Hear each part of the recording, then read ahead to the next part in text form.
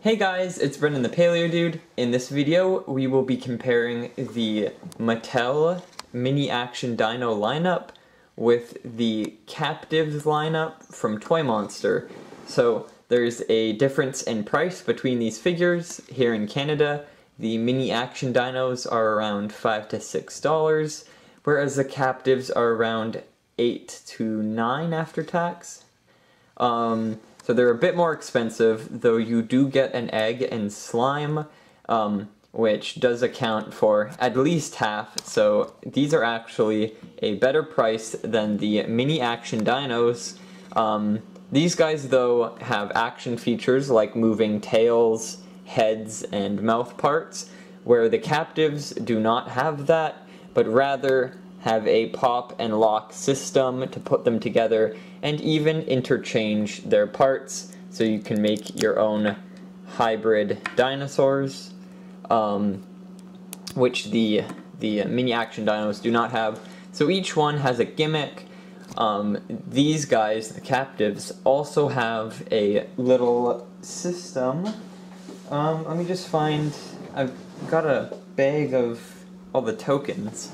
So basically, you can use them in a little game. So they have these tokens with different ratings, and you play with someone else where you both have two different dinosaurs face off against each other, and whoever has the higher amount of aggression or intelligence wins against the other dinosaur. And if you have two of the same dinosaur, you can like double how many points they have, which is pretty cool. So they have a game associated with them, again making the Captivz dinosaurs figures more interesting, more interactive than the mini blind bag ones from Mattel. So now let's get into comparing them for details.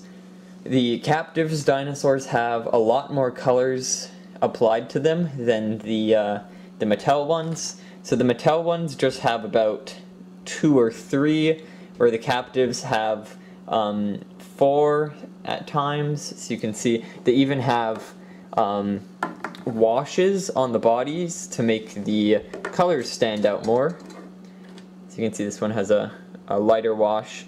Their poses are a bit more accurate, and the details pop out thanks to the color wash on the entire body.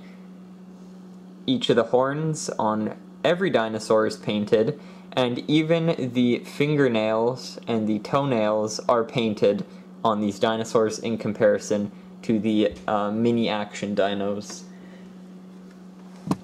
So let's start with Stegosaurus. We can see the plates on the back of this guy have a more movie accurate color and pattern than these solid dark green ones, and the spikes on the end of the tail are also colored. This one's head is really large, makes it look a bit like a baby Stegosaurus, and this one does have like a running position, so it's very dynamic, whereas this one's just standing, but the head is a lot more accurate on the Mattel figure. For the Stygimoloch, there's a lot more detail on the head when it comes to painting. They got every horn painted, the beak is even painted, and the inside of the mouth. And this one just has color streaked down the back, whereas this one has its underbelly painted, and the entirety up to the tail has that wash and the underside painting, whereas this one does not. Next we have the Pteranodons. I use the one from the Walmart exclusive bag as it has a similar color scheme. But as you can see, the Captivz one has more paint application to it, whereas this one just had an airbrush to the tips of the wings. The inside of the Captivz mouth is painted. Even the veins have some painting on them to make them stand out. I'll try and zoom in on that. Like this wash coloration. I also have to mention both of them have the Jurassic World logos, though this one has it in silver to make it stand out more. Next we have the Tyrannosaurus Rex. So you can see on the head It's got a lot more detail in comparison to the Mattel figure. Of course, the teeth are painted and the inside of the mouth are painted. The eyes actually have a lot of detail on them, not just a black dot. Even the tiny little fingernails are painted on the Captivz one, and there's a wash highlighting the ribs and muscles on its body, and it's in a more dramatic pose. Okay, so next we have the Indoraptor. Holy cow, this one's a lot better. Oh, I'm using the wrong Indoraptor in comparison. There we go. So, the head sculpt, there's a lot more detail packed into it. Of course, it's got a painted tongue and teeth. Its scales have this lighter wash to make them stand out a lot more. Though the line on the back or the sides is just a zigzag, whereas this one's a lot more scattered and random. Its arms, it's doing a lot more with those. They're a lot more realistically proportioned, I guess. They're not as chunky, and whoops, drop that. And it looks like something taken straight out of the movie, whereas this one looks more like a toy. This one is missing the quills on the back of the body. Yeah, they're not sculpted in there. Whereas this one kinda has them raised up a bit more. But the colors on this guy are not as realistic. Next we have the Triceratops. You can see the whole body's got this dark wash, making the scales and the ribs and all of those frill scales stand out more. And each of the horns on the frill is painted, whereas the Mattel one is not. Even the toenails, again, are painted. The underbelly has a lighter wash. This one does not. Everything else about them is pretty similar. They're same size, same head size, and about the same detail on the head. Just this one has a wash to make its details stand out. We got the two baryonyx. Obviously, paint job's a lot better on this guy.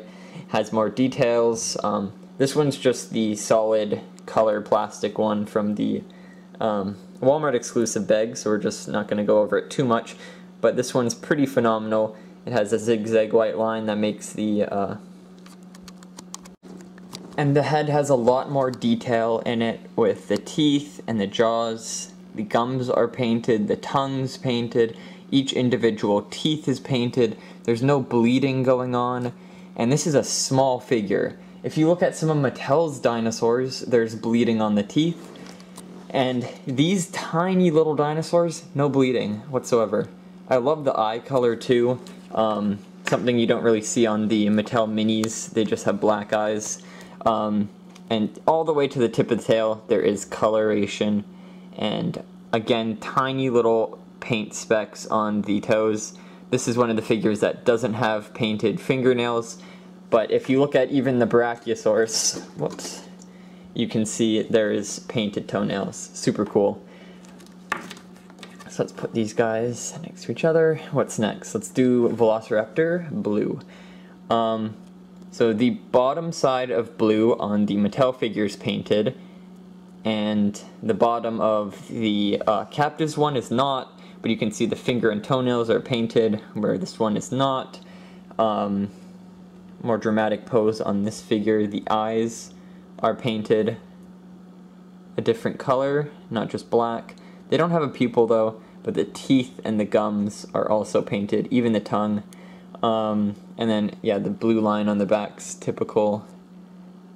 Not really anything else. I know the newer blue in the Camp Cretaceous Captivz eggs has a lot more detail than just this one. Next we have the Sinoceratops, and I'll be comparing it to the Pachyrhinosaurus. So Pachyrhinosaurus has very sad coloration on the frill, nothing there, and this light yellowy green wash on the back. The Sinoceratops has each of its horns individually painted. Pachyrhinosaurus actually also has that. Each one of these little horns has a little paint speck on it. That's really cool. They actually did something. But the beak is not painted, whereas the Pachyrhinosaurus top beak, and I think the lower beak's, no, just the top beak's painted. Tongue's painted, eye, there's a lot more frill painting. You can see they colored that kind of depression part in, whereas the depressions on here are not. And then each of the toenails are painted on the Cyno, and not the Pachyrhino. Next we have the Mosa. No paint job. And, well, wait a minute. Maybe a darker paint job on the top. Just some light brushing. Now this one is lighter coloration. Kind of aqua color. And this like bluey purple, sky blue light color lathered on to get all those scale details in. Detail on this one. A lot more finer details. They packed a lot more smaller scales in. I do like this one though, as it's reminiscent of the Mattel larger scale Mosa with those individual scales, whereas this one has really tiny dots, and then the scale pattern kind of is crocodile like at the front here. The eye is painted, the inside of the mouth and the teeth are painted. There's no bleeding with the teeth at all, maybe a little bit there, so it's not that bad. And the proportions are really accurate. Love that. And now for the Brachiosaurus, we've got a light browny color brushed onto the back, and then this one's got a gray color brushed onto the back, and toenails are painted, no toenail paint. The eye is yellow on the Captivz one. The heads are about the same size. This one's neck is bent and it's raised its leg. And this one's just in a stationary position. It's a lot taller because its neck is not bent. These could actually go pretty well together in a herd photo. Gives me an idea. Okay, so overall, I'd say the Captivz line is way more detailed, a lot better paint job, and it has cool gimmicks that make for a better toy line. Sure, the Mattel figures have a cool little action feature, but besides that, they are pretty bland when it comes to their paint jobs and their positioning. You can already see comparing them side by side. Like, look at these two. A lot more detail, a lot more paint app, and they spent the time and effort making it look pretty detailed. And another thing is the price. Sure, these guys are a tad bit more expensive, but they come with an egg, they come with some slime to play with, and they come with a game that you can use them in, which is really neat. So I'd give the Captivz, if I were rating them out of 10, the Captivz would be like a 9 out of 10, and the Mattel Action Dinos would probably be a 5 or a 4 out of 10. So definitely invest in this new lineup. It's 100% worth it. Hopefully it comes out in the States. You guys do have the Camp Cretaceous ones if you live down there, which are really cool. They've got an updated blue, baryonyx grim, and all sorts of glow-in-the-dark exclusives.